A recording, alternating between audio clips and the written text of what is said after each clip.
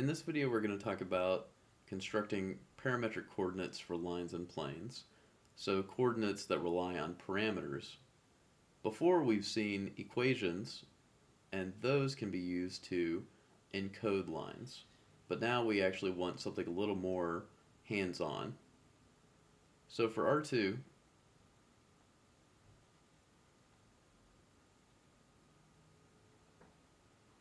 we can represent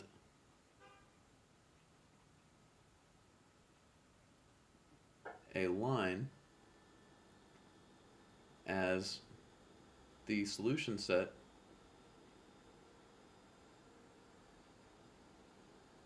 to the equation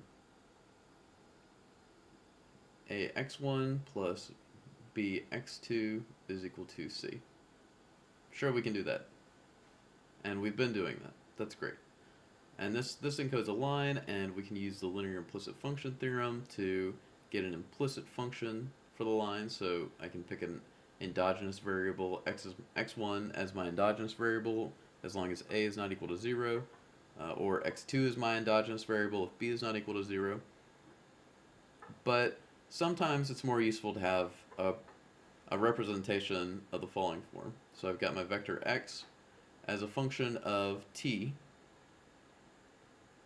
right? So I can get, when I apply the linear implicit function theorem, I get x1 as a function of x2 or x2 as a function of x1. But here I've got some new parameter that I'm introducing, this t parameter, and it's equal to some x naught vector plus t times some v. And what's the picture?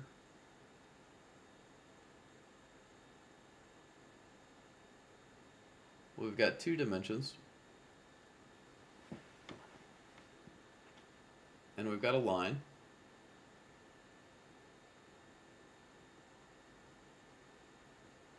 X naught is any point on that line. So x naught could have been any point on this line. I'm going to call this x naught. And then t is some parameter. So v is some vector. Let's say this is v. This is v. So this number would be x naught. So this quantity here will be x naught plus t being 1 times v. And let's say I wanted to add any other multiple of v. Well, then I would get vectors still all along this line, basically moving in the direction of the arrow of v. So we just use the tip-to-tail method to encode a line using a parametric formula. Well, this works in a general Euclidean space. This kind of idea, and that's kind of the nice thing about it. And it's nice to have this kind of representation every once in a while. So let's make a quick definition. We say that L of x, y is the line segment, is the set of all 1 minus t x's plus t y's whenever 0 is less than or equal to t is less than or equal to 1. Right, so this line segment, this is useful. It's going to encode everything in between these two vectors. So this is our x vector. So say this was the origin, and this is my y vector. And this line is everything in between here. That's great. Now, how about a plane? How do we represent a plane? Right, we can represent a line parametrically just by using this equation, and that's an arbitrary dimension. But how do we represent a plane? Well, if U is not a multiple, a scalar multiple of V,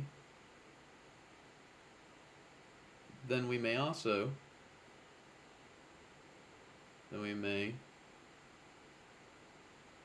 write now x of s comma t, where s and t are two parameters, equal to x naught. So I fix one point on the plane, and then I add s u's and tv's. That's it. And this this encodes the fact that there are exactly 2 degrees of freedom roughly on a plane, just like the other one only had 1 parameter encoded, there being only 1 degree of freedom. And the picture is very similar. So in 3 dimensions, we have our plane. We have some x naught. And then u might go off in this direction, and v might go off in this direction. And we can just take linear combinations, right, scalar multiples, and add them together to this x naught to give me everything on this plane, right? So this plane actually stretches on to infinity. There's another way to represent this in kind of a parametric way, using what's called barycentric coordinates. So if P, Q, and R are in any n-dimensional space, then we can also say that x of st, so I've got 3 points and that encodes a plane, is equal to 1 minus s minus t p plus sq plus tr. And I can also say that this is, say, t1p plus t2q plus t3r. And these guys all together, these are the barycentric coordinates.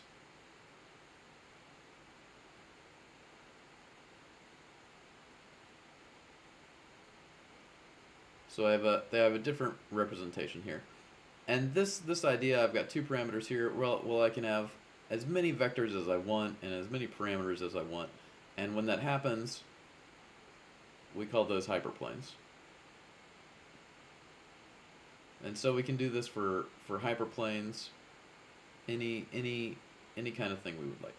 And we can also get barycentric coordinates for hyperplanes as well.